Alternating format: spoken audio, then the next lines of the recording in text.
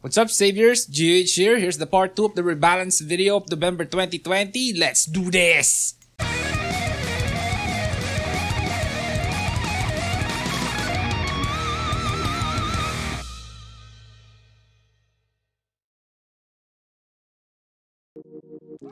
Okay, next class here is our Ditto. The first skill that received changes is Granata, and according to this, now we can use it 2 times. They slightly increase the range and the AoE attack ratio is doubled, and the skill factor is lowered. Next here is a new attribute for Granata, and it's called Aim. And the change is now it's a range designated skill. Let's take a look at it in game.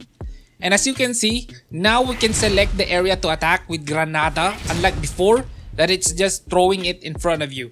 Next skill that received a rebalance is Tre Granata, Try Grenade, and according to this, they changed the position of the fire pillar and changed it vertically. If I understand it correctly, now it's in a straight line, and they changed the increased number of targets from 3 to 1, increased the skill factor and duration. Here's a preview of the new Try Grenade. In my opinion, this is way better. And here is another aim attribute, and you know what that means? It means you can throw it wherever you want. Then Taglio here got an increased number of targets. Then the attribute here increases the duration of Taglio and increases cooldown by 10 seconds.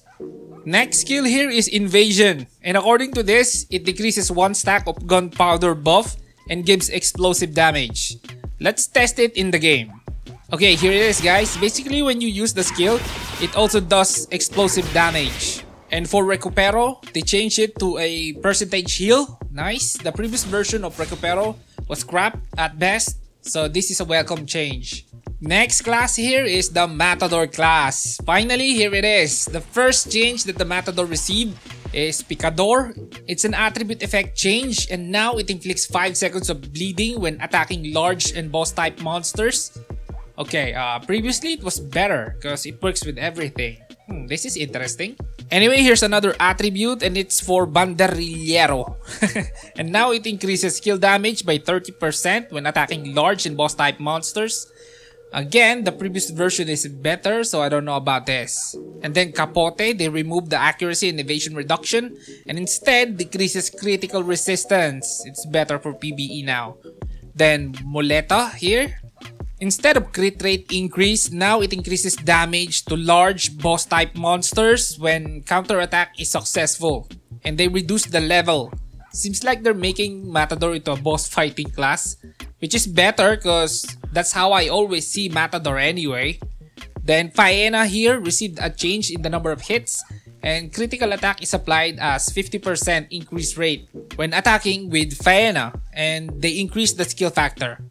Then Backslide here, which is basically just a step back skill, and now according to this, it's an iframe now that gives a buff that increases damage received from enemies by 30%. Okay, that's much more useful now. Then Corrida Finale, the bull, it's mostly the same but with increased damage to large and boss type monsters. Then Ole now increases minimum crit rate on large or boss type monster. Okay, that's interesting. Let's check it in game. Okay, now it increases crit rate when you use it, and when attacking large or boss type enemies, your minimum crit rate is 40% at max level. This is really good. Now you don't need crit rate when you have this build because Ole is gonna handle it for you. This is an awesome change. Now Paso Doble, invisibility is removed and skill factor is increased, and that's Matador. Now it's a boss fighting class. This is gonna be awesome for sure. The Matador Fencer is gonna be in demand on raids now. Anyway, next class is Fencer. Okay, we're gonna make a build video about Fencer and Matador soon after the others, but for sure we're gonna make one. Okay, Fencer. A new attribute is added, and what it does is transfer some of the attacks of your dagger to your physical attack, okay? Then here's a new art, and it's called Parrying Dagger, and it activates block when dagger is equipped and increases damage by 30% for 3 seconds when block happens. Does this mean shield is dead? Because dagger use is probably gonna be common because of this. Shield dead confirmed. Anyway, they deleted the old art Nobility, okay? And also Offensive Rapide. Another is also deleted, and it's a skill, and it's Flanconade. Okay? There better be an increase in damage in some other skills. Next skill here is Sept Etoiles. They reduce the number of hits from 8 to 7 and they increase the skill factor. Now, preparation here is changed. According to this, now it blocks every attack from enemy during preparation and it can only be maintained 1 second. And it increases final damage by 40% if you prepared it at max. And the duration is 40 seconds. And it's now level 1 only with a cooldown of 1 minute. Let's test it in game. And yeah, we can hold it to about 1 second. And it gives a buff that increases final damage by 40%. Nice. Then a new art here is added. It's called Clean Dodge. And it's for Toucher. And what it does is evade all attacks from enemy when using Toucher. Is this an iframe now? It could be. It says evade all attacks. Okay, this is interesting. More ways to protect yourself from strong attacks. Then Toucher got an increased skill factor. Balestra Fente here also got a significant damage increase. Okay. Then Attack Compose can only be used 3 times. And the number of hits is now 4 hits and also got a skill factor increase. Then Fletch got an increased number of hits and skill factor upgrade. Then EP Garde got nerfed with a lower final damage and no arts. Here's the skill description in the game at max level. Okay, definitely a build video for Matador and Fencer. The question there is, what is the third class? Is it Barbarian or whatever? We'll see. Then Cryomancer. The shield mastery is removed. Okay.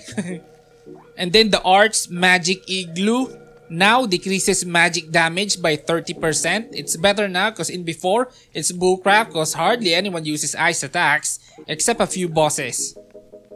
Ice Bolt now has a casting time. Oh no, that's always bad. But according to this, they increase the skill factor.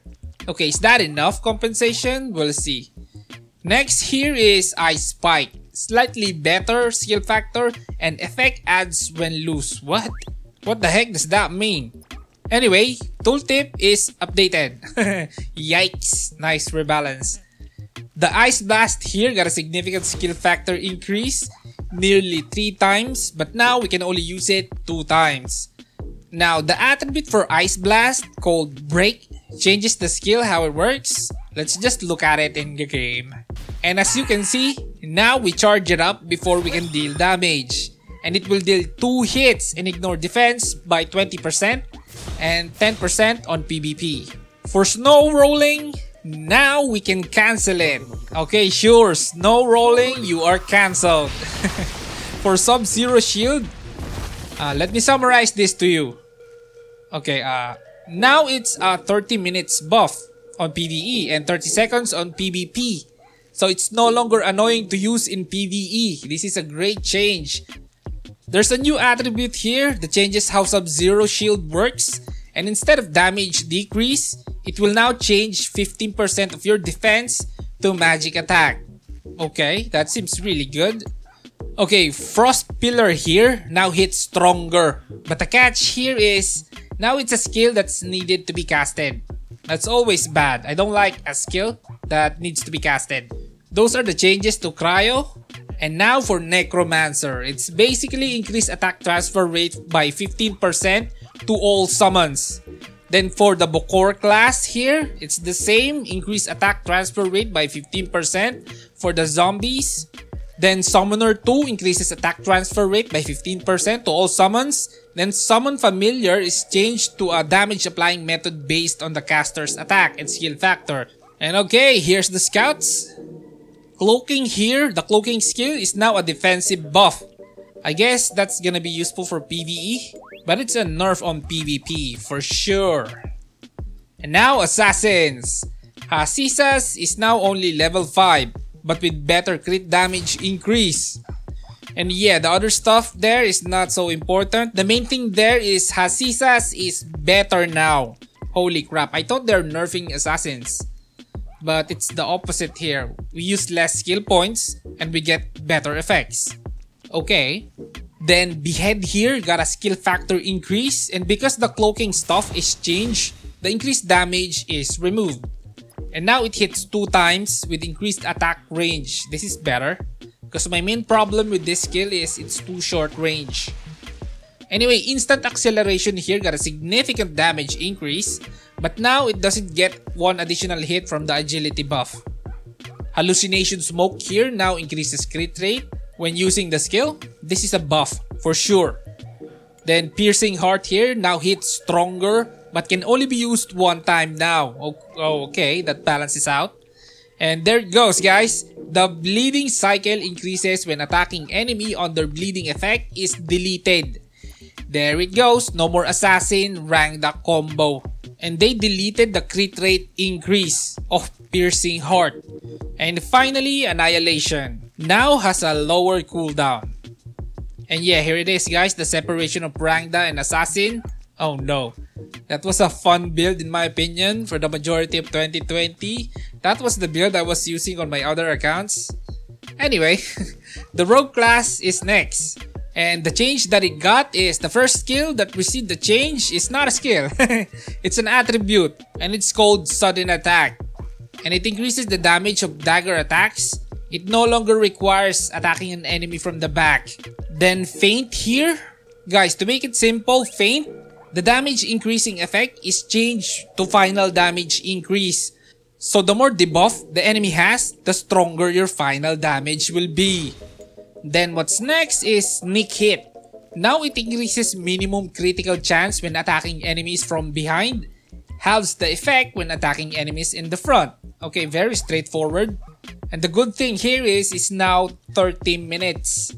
Then Lacrimator here. The duration is changed to 11 seconds and the cooldown is 30 seconds only. Then here's the attribute that gives silence, invincibility for 1 second and increases movement speed. Then here's the art, and now it decreases cooldown by 10 seconds, which will make Lacrimator a 20 seconds cooldown skill. Finally, Knife Throw here. Accuracy is 100% on targets affected by Swell Body is deleted. Okay, that's a removal of an effect, which is a nerf. Anyway, next class here is Rangda. Luca here got an increase of skill factor since it's no longer working with Piercing Heart. And here is Kutukan, got the same treatment with more skill factor. And this, if I understand it correctly, now Keppa, the Keppa effect is now separate from the damage over time. Then Rawa, here more skill factor. Then Barong, the skill, the summon, is reworked.